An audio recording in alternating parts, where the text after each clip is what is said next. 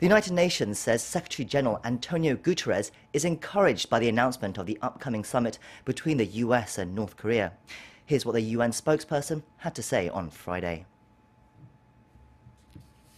The Secretary-General is encouraged by the announcement of an agreement between the United States and the Democratic People's Republic of Korea to hold a summit meeting by May.